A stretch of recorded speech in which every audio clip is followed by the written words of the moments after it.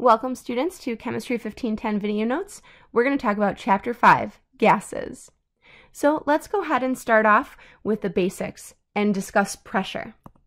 We're going to define pressure first. Pressure is when you have a force over an area.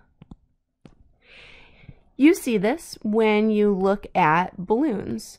So if we consider balloons, inside of balloons there are gas molecules that are trapped. And these gas molecules are zooming around in all directions, colliding with the sides of the balloon. And when they collide with the sides of the balloon, they end up exerting the pressure, which makes it inflate. So in addition to something like gases inside a balloon, there's also gases all around us, what we call air, and that is exerting a pressure that we call atmospheric pressure. So we have a device that can measure atmospheric pressure. It's called a barometer. We have one in the lab if you'd like to see it. Whereas we have another device that can measure the pressure of contained gases, and that's called a manometer. So here's an example of a manometer over here. The manometer has an area where the gas is located, and then it has this U-shaped tube with mercury inside. So you'll notice I drew some gas molecules above the liquid because whenever you have a liquid, there's always going to be gas molecules above it. And in this case, those gas molecules are trapped. And those trapped gas molecules are zooming around all over the place, hitting the sides of the container, traveling down into this U-tube and exerting a pressure, which is forcing the mercury to be pushed downward in this U-tube, creating a difference over here on the left-hand side of the arm. So when this was first filled, the atmospheric pressure, so what's out here, right? This is the pressure of the atmosphere. And what was inside the container were the same. They were at 760 torr. And this isn't just in this instance. This is always. Depending upon where you live, right? We're assuming atmospheric pressure is a 760 torr because most of us are at sea level. So when we consider this, now if we have something that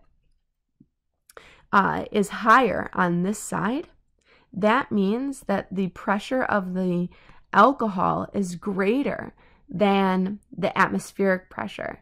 And so we have to take the pressure of the atmosphere and add the 50 millimeters of mercury to get the pressure inside the vessel. So that's the pressure of the alcohol.